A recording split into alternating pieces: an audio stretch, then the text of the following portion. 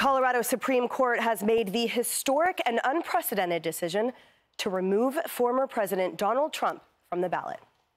And now it appears deep blue California is making moves to potentially follow suit, with the state's lieutenant governor saying every legal option must be explored. Hello, everyone. This is Outnumbered. I'm Emily Campagno, and joining me today, Fox Business anchor and co-host of The Bottom Line on Fox Business, Dagan McDowell, Fox News contributor and president of American Spirit Enterprises, Tammy Bruce, former State Department spokesperson and founder of Polaris National Security, Morgan Ortagus, and retired NYPD inspector, attorney, and founder of OpsDesk.org, Paul Mauro. Now, California Lieutenant Governor Eleni Kounalakis is framing a potential Trump challenge as a, quote, do-or-die issue, writing in a letter to the Secretary of State, quote, I urge you to explore every legal option to remove former President Donald Trump from California's 2024 presidential primary ballot. This is a dire matter, she writes, that puts at stake the sanctity of our Constitution and our democracy. Adding to that drama, while California's Trump challenge may only be getting started, legal efforts to disqualify the former president are underway in over a dozen other states. That includes a pending decision in Maine, which could come as early as tomorrow, and a looming appeal on the issue in Michigan. Meanwhile, in the aftermath of Colorado's ruling, the state's Republican Party is threatening to make a big change. The Colorado GOP posting on social media, quote, we will withdraw from the primary as a party and convert to a pure caucus system if this is allowed to stand.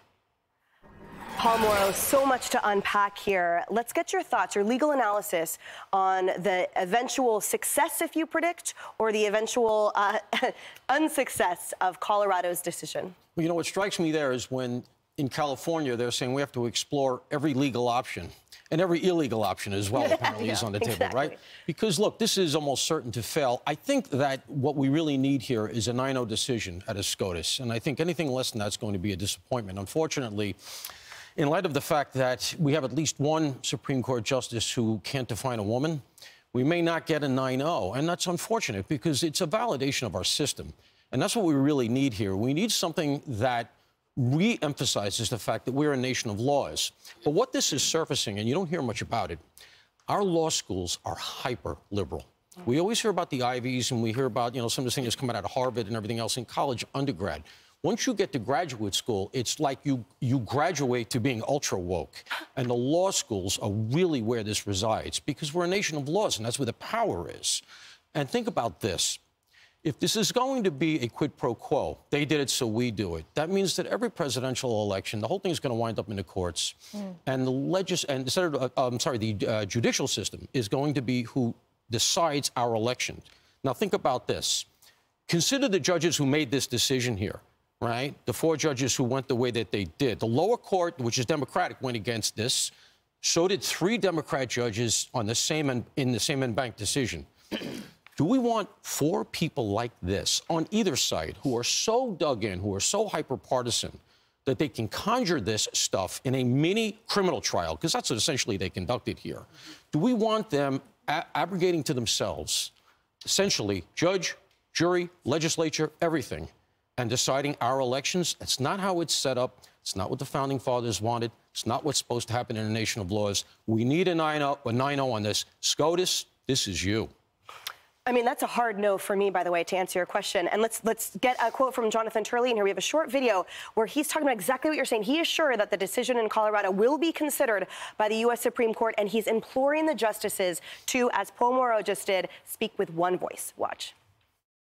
The real issue for the Supreme Court is far more fundamental and frankly chilling. You know, this country is the most successful and stable constitutional system in history. Now, after 2 centuries of that, what these 4 justices have done was to introduce a destabilizing element in that system. This may be the ultimate challenge for Chief Justice Roberts. I don't have much question they will overturn this decision, but they should do it unanimously. They should do it in one voice, all 9, and not divide on this. It's too important not to speak as one. For as clear as we see this issue, Tammy, do you predict it will be unanimous? Do you predict common sense and the power of the people will be restored? I think so, and especially since the Supreme Court itself has been under fire. Right, so they've got to show that there is some kind of unity. I think that every single one of them understands that. And so I believe so. I know they can do it. We've seen them do it before. And this is if people are wondering what is the point of the Supreme Court, this is a very good example of why it matters. It's so intensely important. And because of the lifetime tenure is important, so that they can make decisions based on not, being threatened, which we know, of course, Supreme Court justices have been, or demonstrations, that they can do it because it's the right thing to be done. I also want to make a note here, and I think this is very important, about the nature of the mistake, the political mistake of this. That Ron DeSantis had been ahead in the beginning when he announced. Trump's surge came with the indictments and with the Mar-a-Lago raid. And it's not because he's portraying himself as a victim. It's because Americans look at all of this as incorrect. You don't need to have been in a seminar at Stanford or anywhere else to understand that this is not right. And it's inherent, it's in our DNA. This is a mistake politically, but it also is another wake-up call for the American people about what is going on in the country and why these elections matter, why Trump is deemed the threat.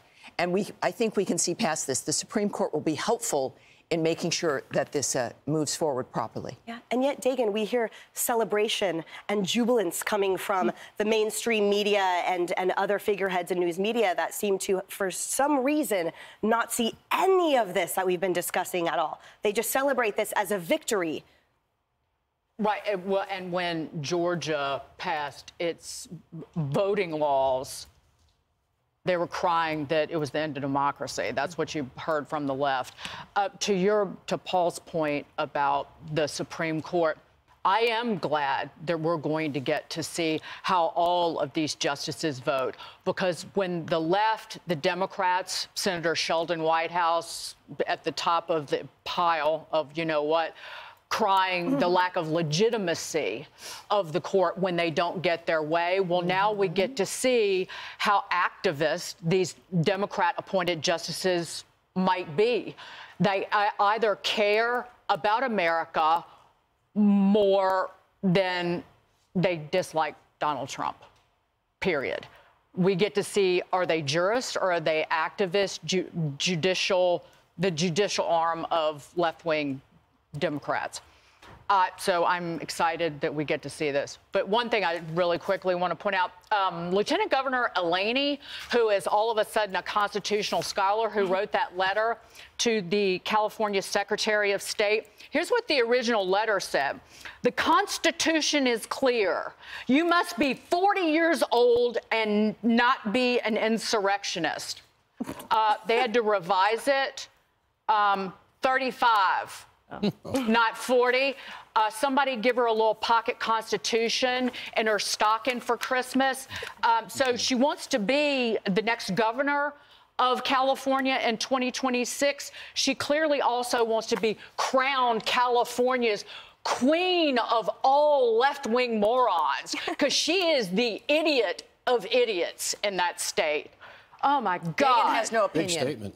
I just like that Dagan carries around a pocket constitution. That's my favorite thing that I've learned today. Listen, looking at this from an international perspective, as I always do, what do China, Russia, and Iran want? They want to convince the world that democracy is not good for you, that their way of authoritarian government, that their way of dictatorships is a better life, right? That is the battle that we are facing around the world. And whenever you see people charging their political opponents, trying to jail their political opponents, and trying to take their political opponents off ballots, we actually sanction leaders who do that. You could look at Maduro in Venezuela. In the Trump administration, we sanctioned Maduro for doing the exact same thing. And so if you want to protect democracy, this is the opposite way of doing it. You're feeding right into China, Russia, and Iran's hand, and you're making democracy look like a joke. Yeah.